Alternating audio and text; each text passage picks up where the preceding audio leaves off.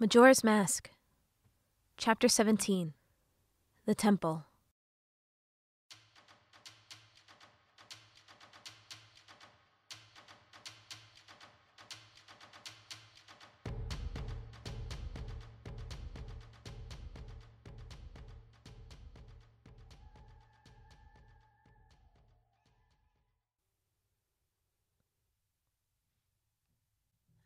This is the palace of the Deku Kingdom.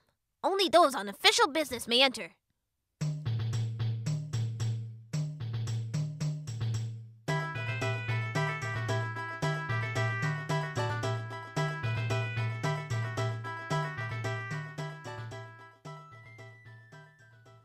This is the palace of the Deku Kingdom.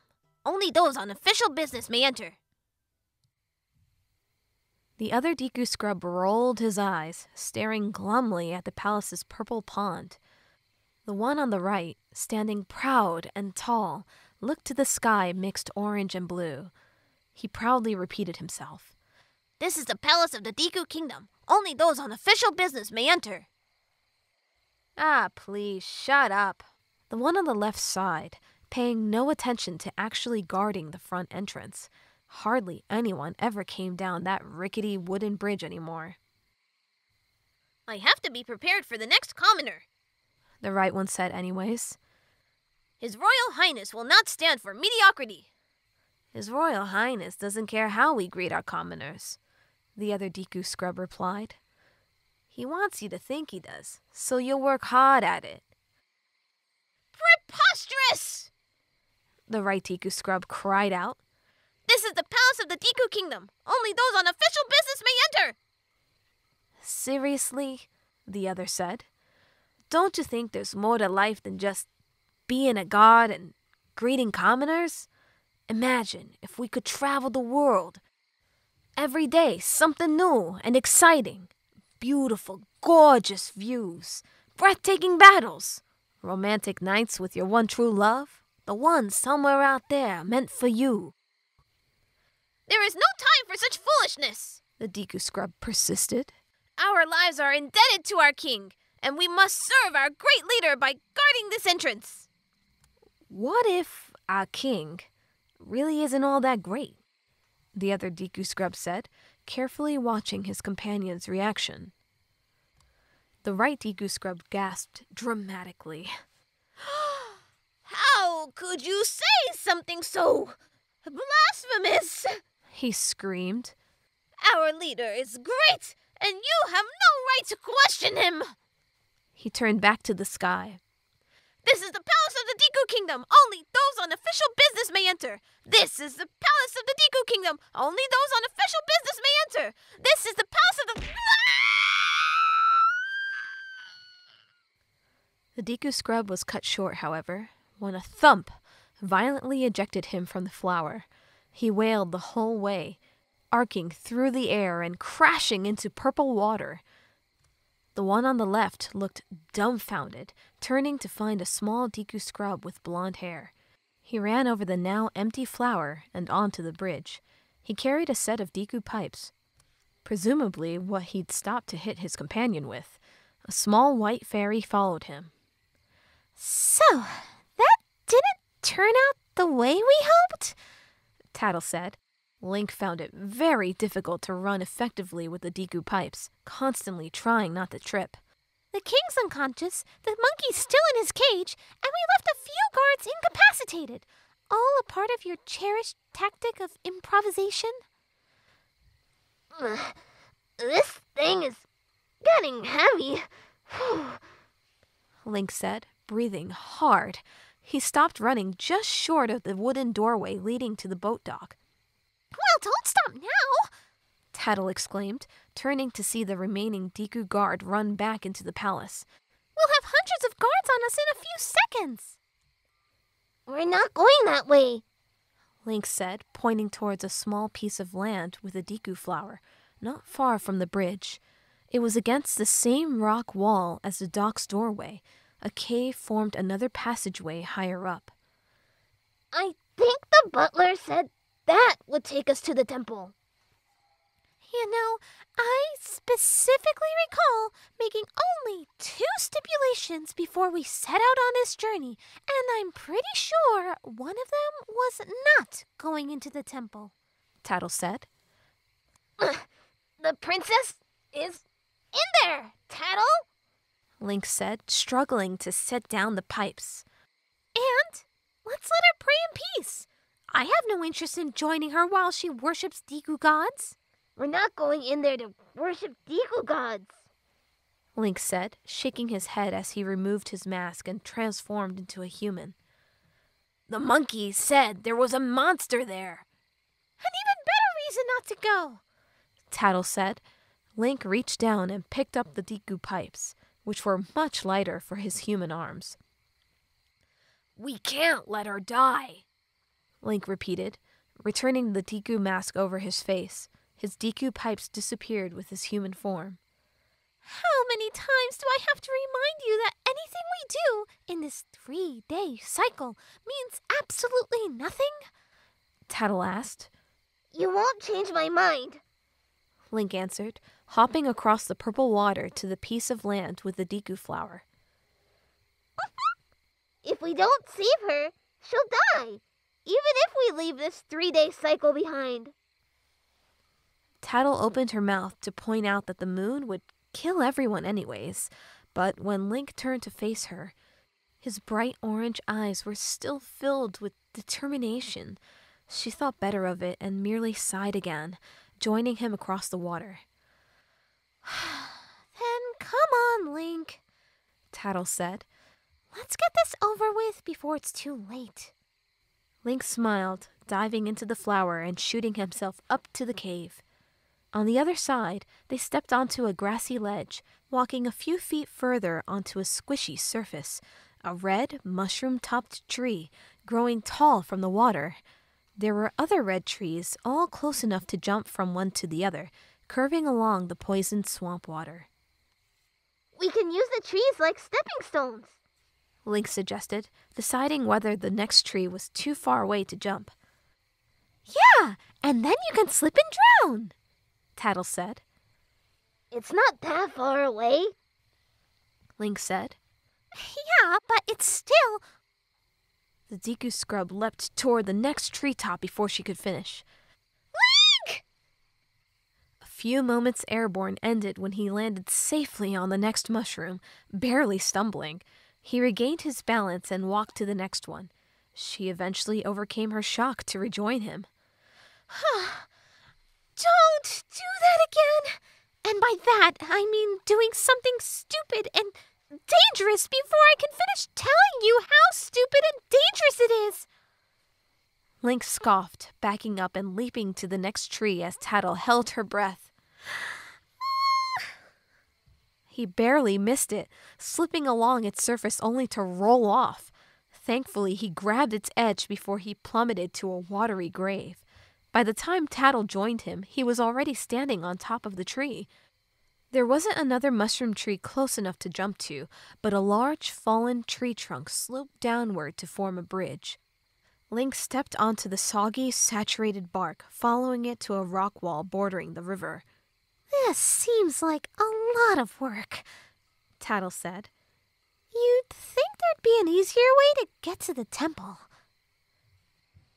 Maybe there is, Link reasoned. We're trying to get there secretly, though, remember? Still, the fairy said, as Link hopped from the cliff to another red-topped tree. They could have planted Deku flowers on the trees. Wouldn't that have made it easier? Then it wouldn't be as secretive, Link replied, crossing to another one. He finally reached the edge of this stretch of the purple stream and rounded the rock barrier's corner. To the right, the swamp water led into another cave. Tattle realized this was where the loop completed. Koma's tourist center would be on the other side. To the left, there were 2 massive pillars running the entire length of a rock face. In between them, a waterfall of poisoned swamp cascaded into the stream. Both pillars had a ledge perched high, separated by the powerful falls. One housed another cavern entrance. The Deku flower at Link's feet would make it possible to reach it. So much for secretive, Tattle mocked, smiling down at Link. You'd have to be blind and deaf to miss the massive waterfall. Let's just go through the doorway, Link replied dismissively, diving into the flower, hopping out, and using the rotating flowers to reach the ledge. He passed through the cavern entrance to find a new enclosed area similar to the Deku Palace. It was a basin surrounded by rocky cliffs and filled with purple water. The lake's only exit was the waterfall just beside Link. He stepped onto the only piece of land in the entire vast sea of violet. A network of wooden bridges and slopes started at Link's right, slowly curving up and around until they reached the opposite side of the lake. There were no buildings, just empty purple water. 2 dead, thick trees had their tops sticking out of the lake, but other than that, only lily pads and moss floated along the surface. Great temple, Tattle finally said sarcastically. But drat, no princess. Guess we'd better go get Koma and Kotaka and play the Song of Time, Link looked up at her with obvious irritation. We can still follow the bridges up to that wooden thing on the other side. You mean that empty platform? Tattle asked. There's nothing on it. From here, it doesn't look like it, Link said, skipping across the water surface to the first wooden ramp. We have enough time to check it out. Tattle joined him as he followed the pathways around. I think the moon and sun disagree, she said, looking up. The massive, threatening face of gray rock suggested that the final night would soon arrive. The sun, which still vividly colored the sky, was well over halfway through its descent. It'll only take a couple of minutes, Link countered. Obviously, Tattle said. But let's say you find something on that platform we're headed toward. Then I'll figure out what to do within a couple of hours. Of course you will. The journey across the edge of the lake was a short one. Tattle noticed yet another massive cave on the far rock wall. It was larger than all the previous ones. When the Deku scrub and fairy stepped onto the deck held up by ancient wooden legs, they found a Deku flower. There were 4 poles at each corner of the wooden square. Colorful banners were strung between them. In the center sat a round, raised pedestal with a painted image of a Deku scrub. Tattle watched Link examine the platform with growing dismay, as if his hopes were dashed. The fairy decided to search herself, flying down to the pedestal and looking carefully at the painting. I wonder if they worshipped here, Tattle suggested. On this platform? Sure, it's all decorated and stuff. But the princess isn't here, Link commented, looking around the wooden surface one more time. Maybe she's in that cave, the fairy theorized, looking behind them. On the cliff wall, a dark hole's depths were veiled in darkness. Link perked up immediately and turned to Tattle. What? She asked. Will you go in there for me? Link asked, trying his best to look as helpless as possible. Why? She said. There's a Deku flower right there, lazy bones. You could eat. All right, fine. Tattle gave in, sighing as she flew across the water and into the cave. Link found the empty lake oddly disquieting by himself, so he examined the colorful pedestal while he waited for Tattle. What purpose could this platform have? He wondered. Suddenly, the monkey's advice returned to him. You have to be a member of the royal family to go in after her. But, okay, I guess all you need is one of the royal family's instruments to do it. And then you have to know the song. And be a Deku scrub. Link grabbed the edges of his Deku face until the mask came free and his human form returned. The Deku pipes clattered to the wooden planks. He then reapplied the mask and wrestled the instrument over his large Deku head. Eventually, the pipes rested on his shoulders neatly, and the 5 bells flared out around his head. The mouthpiece was just in front of his snout. The Deku scrub blew and was horrified by the noises that came out. Changing the valves didn't seem to make much of a difference. Tattle flew out of the cave moments later, returning to his side. Link! This great fairy is shattered too! Link? She stopped short when she saw him standing on the pedestal, making disgusting sounds on the Deku pipes. What are you doing? Link took his face away from the mouthpiece. Playing the instrument. He continued experimenting with his embouchure and airspeed, but as far as Tattle was concerned, the sound hardly varied. I can see that, she said, flying in front of him, and can unfortunately hear it. Link didn't respond. Are you trying to summon Deku gods? Something tells me they couldn't help us, even if they were real. How do you know they aren't real? Link asked. Because... Tattle trailed off, considering the matter as Link blared in the background. Well, I guess I don't. But that's not the point. I highly doubt you're trying to summon Deku deities. What are you trying to do? Link signed, taking the mouthpiece from his snout yet again. The monkey said you had to play that sonata to enter the palace. That's what I'm doing. How will playing a song get us into a temple that doesn't exist? Tattle asked. When the monkey said that, I was thinking more along the lines of a guard that would let us in as soon as he heard the song. Songs can't physically do anything. What about the Song of Time? Link asked. Tattle shook her head. Hyrule must be a really magical place, Link. Before you came into my life, there were no magic songs or transformation masks or time travel or super beans or anything, really. Wow, my life must have been pretty boring. She stopped talking when she realized Link wasn't listening. How long are you planning on making terrible music? There was no response, and Tattle looked once more at the sun and moon. Hopefully not too long, Deku Head. As time passed, the Deku pipes never sounded any better. Tattle floated aimlessly around the platform in silent boredom. The sun shone fiercely through the clear sky, growing ever closer toward the horizon. Orange darkened into red. The moon remained above everything, hard and cold, bearing down on a world it sought to crush with gritted teeth. Eventually, moseying around in circles became tedious, and Tattle laid down on the planks, the blaring horn growing ever more distant as she lay there.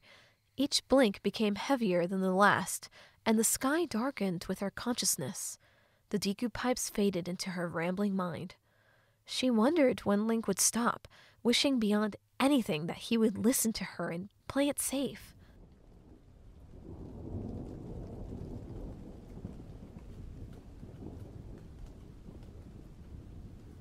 I hear you, sis, Tail said. The purple fairy flew by Tattle's side as they ventured across Termina Field. He's so infuriating sometimes, Tattle exclaimed. We argue with each other just as much as we used to. I missed you, Tattle, he confessed. The Skull Kid scares me now. Ever since he found that mask, I don't think he's been the same person anymore. I hear you, Tattle agreed. We need to find the 4 before it's too late. We can't keep going back in time forever.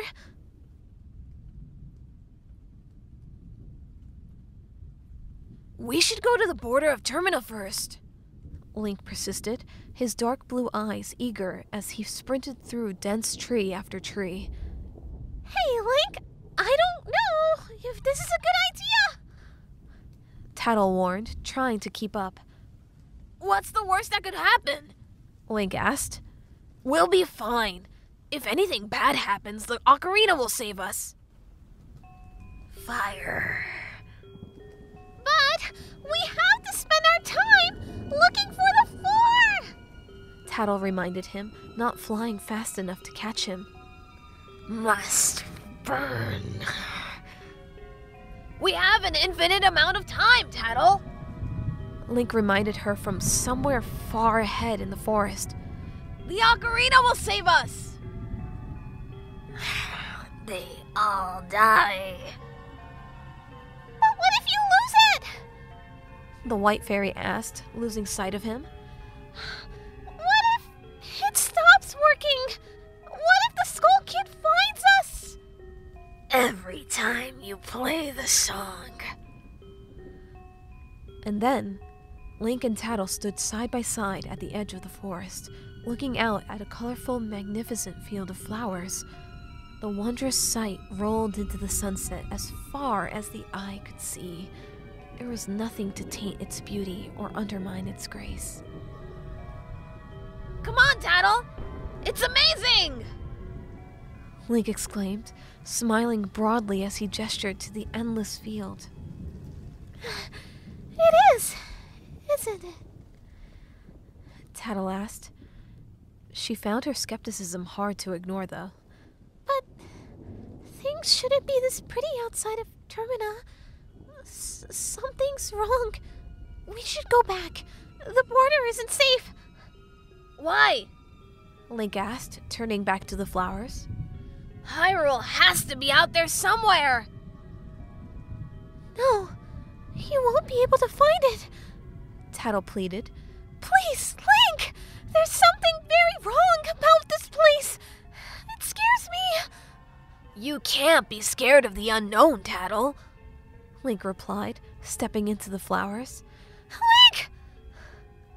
Link? No! The flowers melted away into darkness.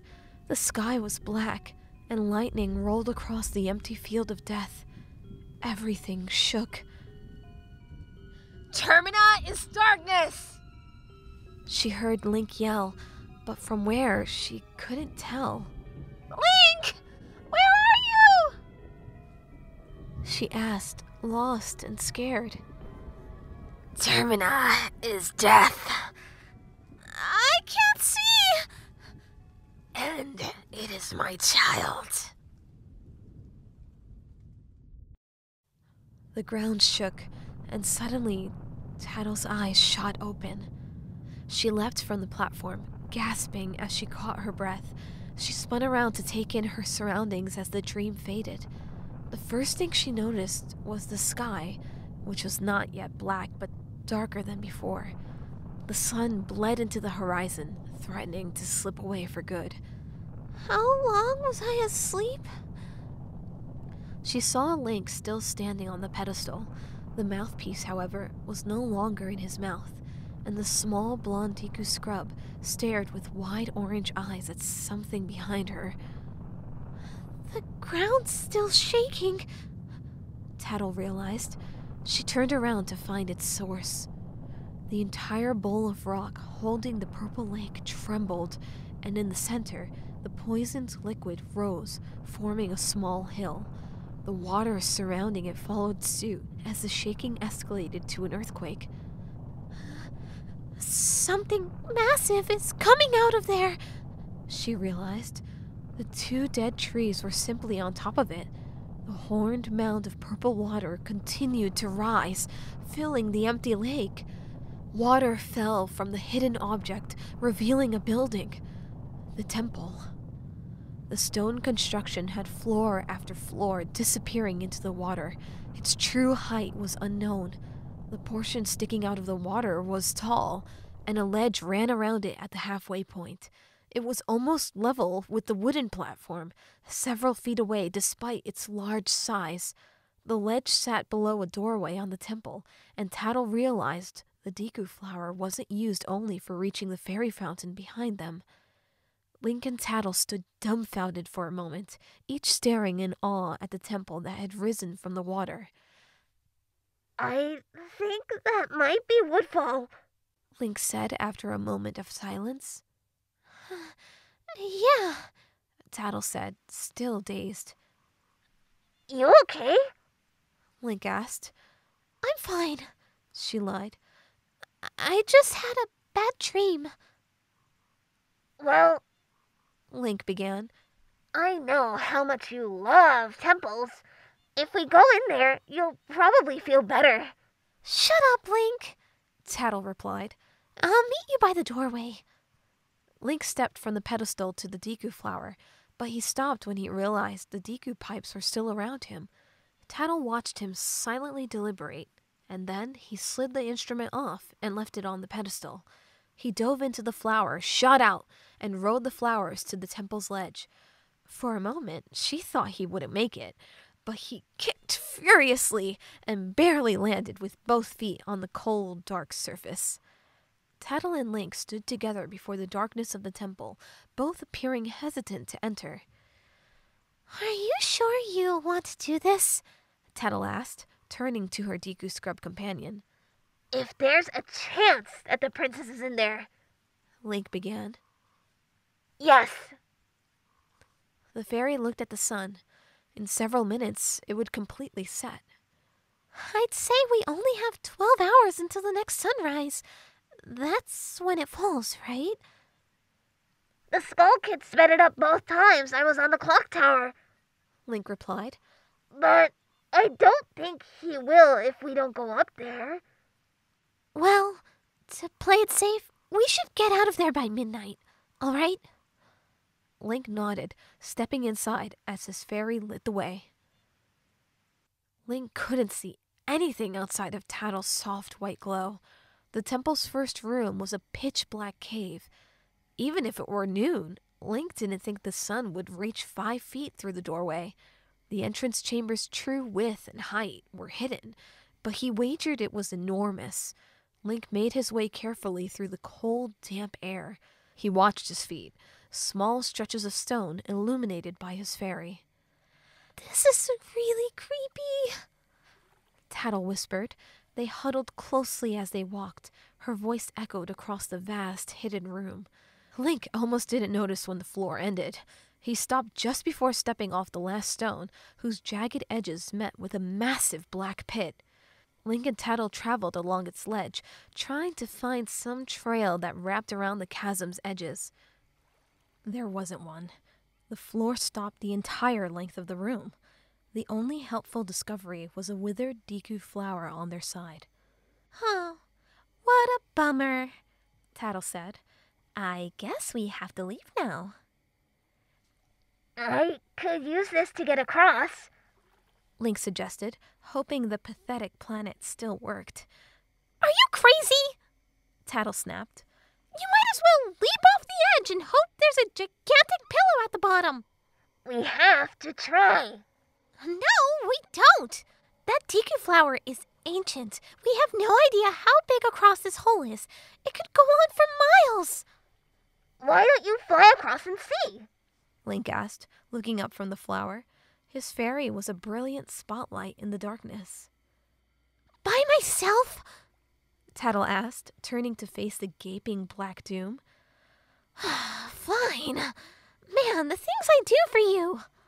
She tentatively floated off the floor, now suspended over emptiness. Eventually, she came back to report her findings. There is another side, and the Deku flower might be able to take you that far. Maybe, if you really want to try this. Thanks, Tattle, Link said, still whispering. Can you light the way? The fairy agreed, returning to his side as he hesitantly stepped up to the flower. He took a deep breath, and then he dove within. That satisfying biological release wasn't as strong as usual, but Link didn't care as long as it helped him across the gap. He sprung from its depths and brought 2 flowers with him. Tattle lit the darkness below him as his petals opened to rotate and carry him. Link directed himself across the hole, trying to stifle his anxiety. He watched the fairy illuminate only blackness as he traveled. The floor still hadn't reappeared. Link kept his focus on the unknown, waiting for that first hint of stone. Before it came, a noise greeted him, an insect-like buzzing. It lasted only a second before fading. What the din was that? The flying Deku scrub searched, but he found only shadows in each direction. Tattle's light and his own steady breathing were his singular breaks from nothingness. Soon the noise returned, and this time it didn't stop. It grew louder, heading straight for him. He noticed Tattle stop below and turned to find its source. He was instantly face to face with bright yellow eyes. His gasp instinctively turned to a green bubble, flying flat and uncharged from his snout. His arm seized in pain when something sharp stabbed him. His muscles tightened, and his fingers opened against his control. He watched the flower spiral from his injured hand. Link spun downward as all his weight was now on the remaining flower. The yellow eyes of his attacker vanished behind green goop, and the buzzing noises turned to shrieks. The Deku scrub squeezed his eyes shut as he clung to the only thing keeping him from freefall. His right arm remained limp and knotted in pain, dangling uselessly. The petals didn't last, folding in quickly from his weight. Link plummeted. He landed halfway on cold stone, though his legs landed over empty air. Link's torso almost slid off, but he grabbed the floor with his remaining hand. There were no notches or footholds, though, and one arm wasn't enough to save him. He slid along the slick ground toward death. Tattle appeared, grabbing onto him and pulling. Come on! The fairy exclaimed, though her small body accomplished little. The creature landed only a few feet beside him. It was wrapped in the gooey cocoon of green from Link's snout. Its tangled wings had only just barely saved itself from the pit. It tossed and turned as Link struggled too. The beast's yellow eyes were angry and glaring as one long, slender tail stuck out. The tail's sharp end glistened, a stinger surely responsible for Link's paralyzed arm. Come on! Tattle screamed at Link, still pulling. His right arm refused to waken, and his left hand continued sliding closer to the lip. Only his left arm remained outstretched above him, barely holding on. He was surprised when his fairy abandoned her pulling, flying directly into his face. What is she doing? He thought. He felt her small hands running along his wood-like cheeks, as if searching. And then he understood. With only seconds left, he concentrated on entering the mindset he always did when removing the mask. He had to fight against the adrenaline, against the shrieking creature, against the pain in his right arm, and against his weakening left fingers, all to enter a serene state of calm. Mercifully, the mask came free. Link's human arms returned, and they both worked. He pulled himself out of the ditch immediately, now standing beside Tattle and panting. As he opened his mouth to speak, the furious buzzing sounded at their side. Get down! Tattle shrieked. Link dropped, rolling further from the pit as he drew his sword and returned to his feet. The glistening stinger just missed his head, and he saw the monstrous dragonfly clearly for the first time. Though it now stood, its wings were still damp and useless. Only the stinger swished threatening above orange eyes. The creature dove outside Tattle's radius of light back into darkness. Link squinted, blindly searching the shadows for its next attack. The fairy seemed to notice she was doing more harm than good, so she flew to the dragonfly instead to illuminate it. He saw the monster just as it swung its tail again. Link's blade met it, and the stinger's end spun off, spraying thin yellow blood as it howled in pain. The dragonfly, even then, didn't relent, its orange eyes glaring angrily behind another charge. Link's sword was still at the ready, and its face caved easily beneath his weapon's pointed end. Link pulled his sword free as the dragonfly collapsed to its death. He eyed the yellow innards now coating his blade. More buzzing came from the pit as Tattle returned to him. That's way more than one, he realized. He backed slowly from the pit as Tattle echoed his concern. Link? He took the Deku mask from his fairy, returned it to his bag, and ran from the pit and the dead dragonfly. Make sure there aren't more holes! Link screamed, still only able to see stretches of floor immediately before him. Tattle flew low, cautioning him to stop when they reached the room's opposite wall. Link turned from the dead end to see hundreds of yellow eyes in the darkness. He spun back, scanning with his fairy for the doorway out. Eventually they found it, and Link ran his hands along a thick stone slab and searched for a handle. There wasn't one. How am I supposed to open this? Link exclaimed, dropping his sword to use both hands to find some lever or trick. Don't look at me! Tattle exclaimed in awe before the swarm of dragonflies approaching. Just do something!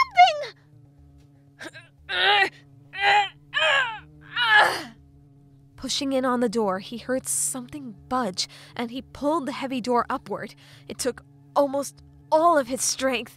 He could feel the flying creatures stop right behind them, making a circle to trap them against the wall.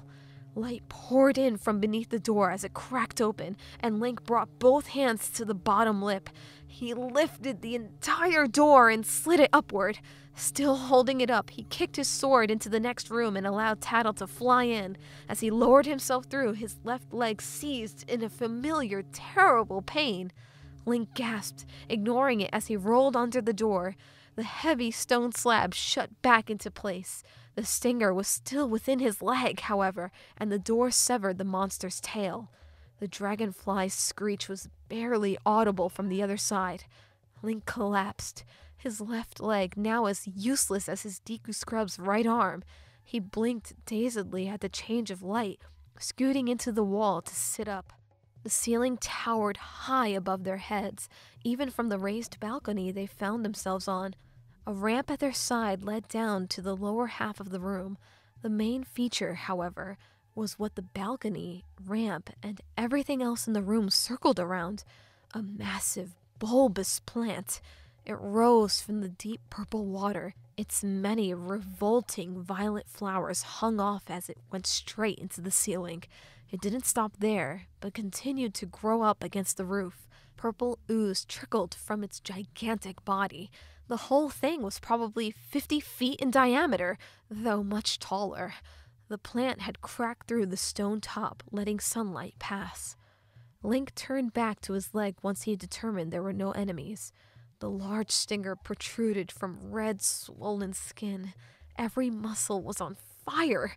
Link reached for the stinger tentatively, gritting his teeth as soon as he touched it. Tattle flew down to see herself. Want me to pull it out? No, Link exclaimed, batting her away. I can do it.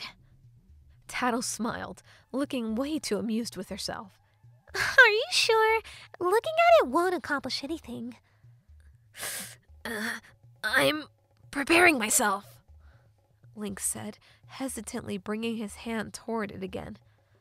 Really? Because it looks more like you're afraid. I'm not afraid, Link exclaimed, shooing her away again. Fine, whatever. Tattle turned back to examine the massive plant dominating the room. She flew off to the balcony's end, peering over to see the behemoth's roots.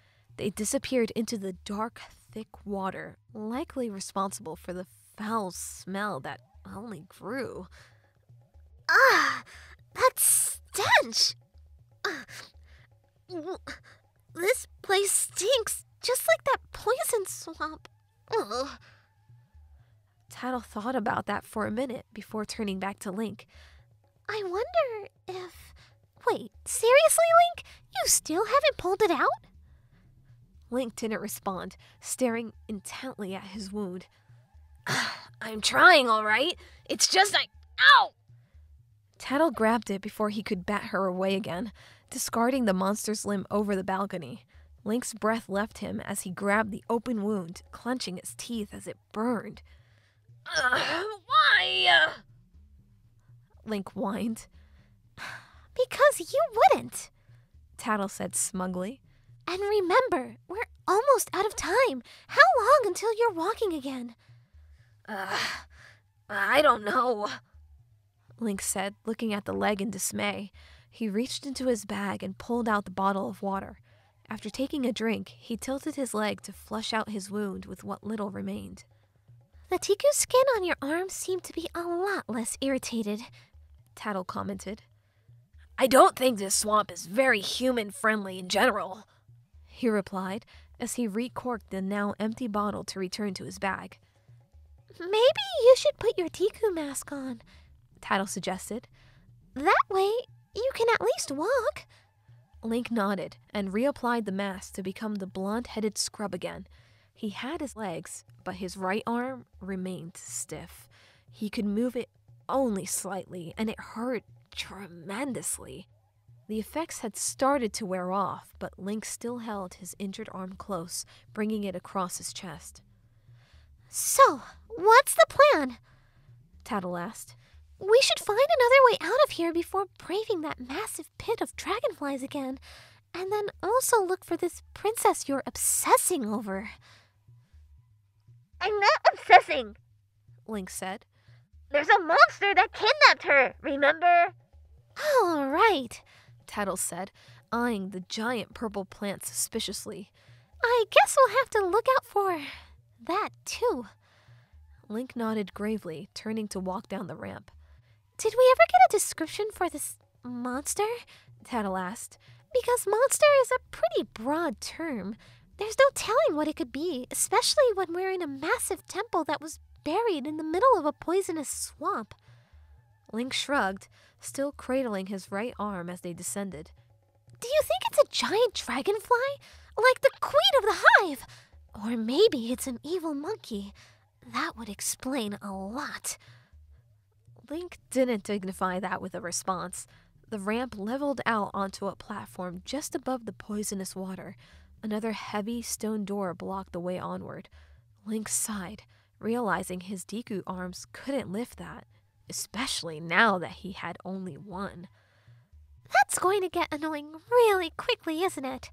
Tattle commented, as Link removed his mask and collapsed to the floor with his injured leg.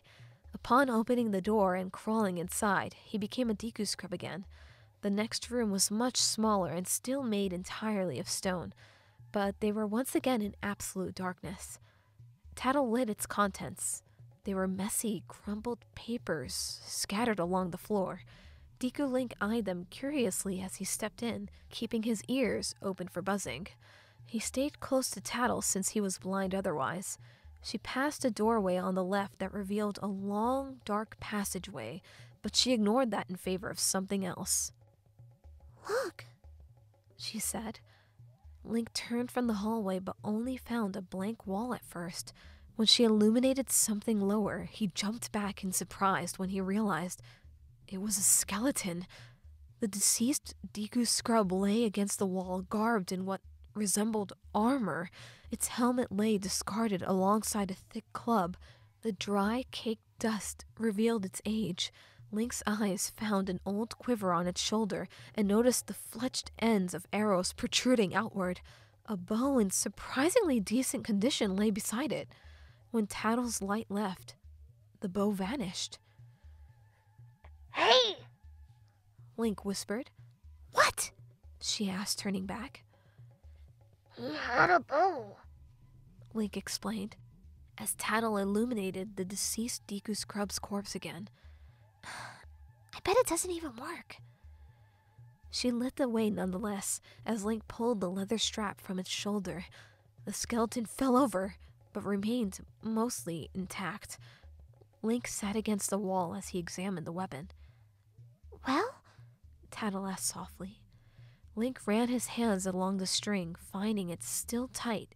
Only a chip or two were missing from the upper and lower limbs. The grip had been worn, but the bow, with its jet black string and golden wood, would work. I think I found a winner, he said, smiling as he examined the arrows in the quiver.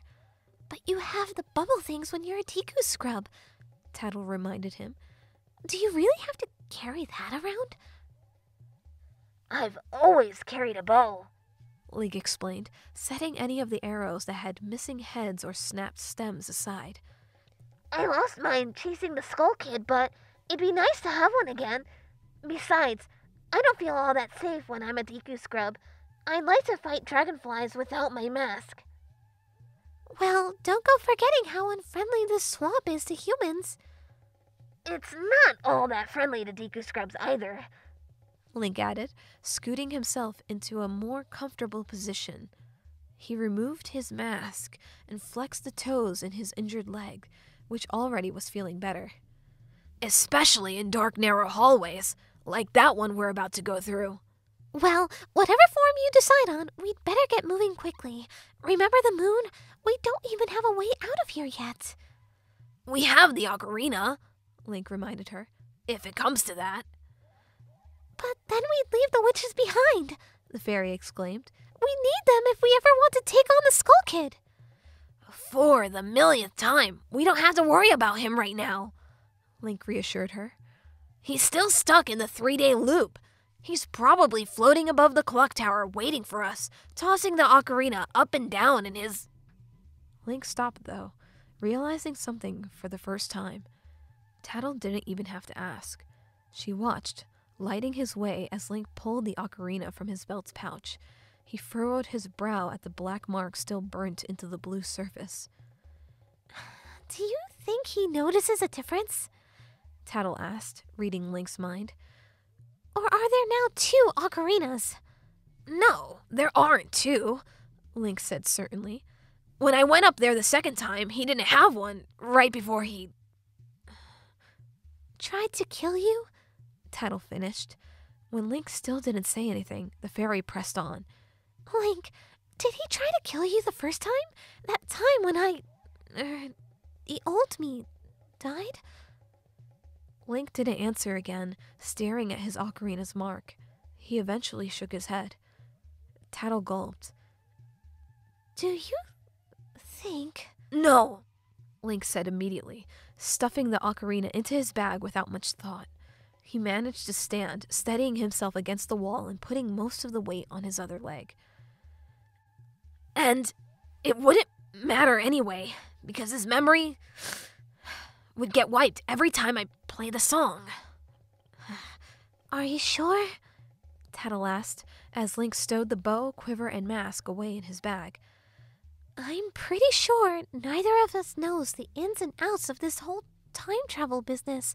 I've only done it twice, and I think you've only done it once more. He didn't realize I'd gone back in time, remember? Link stated, using the wall as support as he walked toward the hallway. His limp wasn't as bad as he thought, and he still felt safer than he would be as a one-armed Deku scrub. It's not possible, Tattle. He's not in the cycles the same way we are. I don't think you understand how powerful this ocarina is. And I think you're underestimating how powerful the Skull Kid is, Tattle retorted. We can't keep hiding in 3-day cycles forever. Yes, we can, Link said, though he realized how stubborn that sounded. That's not what I meant. As long as we need to, we can. Like I said, everyone forgets everything that happened every time I play it. I still remember, Tattle pointed out. But that's only because you're with me when I play it. You definitely didn't remember anything after you died. I didn't die. And that's exactly the point I'm trying to make, Link exclaimed, rounding the corner to face the passageway's depths. It never happened. We get a clean slate each time. Tabula rasa. Tabula what? Tattle asked. It means a blank slate, a fresh start.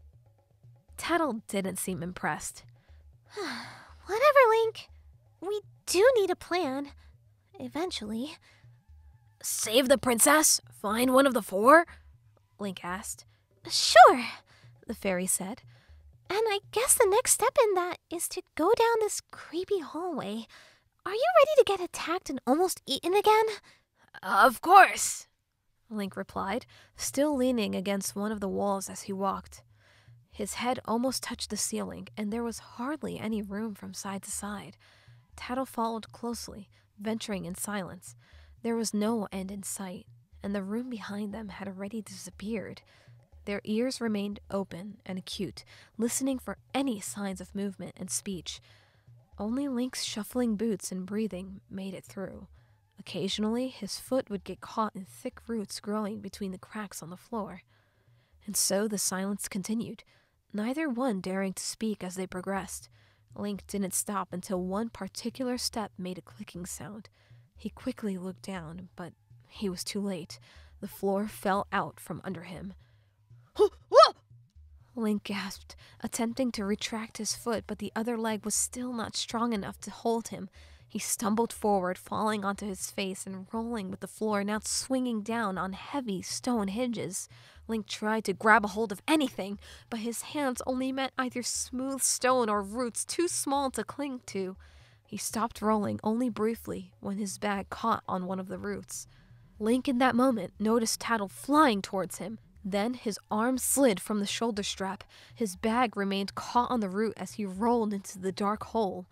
Tattle narrowly made it through the floor's opening to join him as it rose back into place, sealing itself shut as if nothing had happened. Link's fall was short, ending on a stone surface covered in plant life. Link scrambled to sit up as Tattle joined him. Are you okay? She asked. Yeah, I'm fine. Link said, using the wall as support. He caught his breath as he examined the new dark room. His eyes followed Tattle as she lit it up, though she was unable to fly far. The room was a small box. There were no doorways or openings of any kind along the walls, floor, and ceiling. It was just a dark stone rectangle. The floor above them had blocked off the hallway completely. Link's expression grew darker when Tattle ventured near the floor and found 2 or 3 more Deku scrub skeletons. Each was dressed in armor and adorned with random broken weapons. It was a trap, Link said, staring off into the distance. You think? She flew against the ceiling, pushing into it with all her weight. It won't budge. No, Tattle, we're trapped, Link repeated. We've already established that, genius. When Tattle heard Link struggling behind her, she turned to see his shield in hand, which he flung forcefully at the ceiling. It bounced back to the stone floor uselessly. Link hardly seemed to notice, pulling his scabbard off next. He tossed that angrily at the ceiling too, sword still sheathed. Link! Tattle exclaimed. The sheathed sword clanged to the ground, but Link didn't acknowledge her. Instead, he threw his hat next, which didn't even reach the ceiling before fluttering back down. He stumbled into a sitting position up against the wall, holding his blonde hair in his hands as he squeezed his eyes shut. Link! Tattle repeated, flying closer. My bag's up there too, Link finally said after several moments, bringing down his shaking hands. I'm sorry, Link, Tattle said. I don't think there's any way we can get it. My ocarina is in it. The fairy didn't comprehend at first, shaking her head. What are you talking about? You always keep it on your belt, remember? I accidentally put it in the bag, Link said, staring grimly across their small, dark prison. We're trapped in here, Tattle. You were right. The ocarina can't save us. The moon's going to come crashing down at the end of the night, and we can't do anything about it.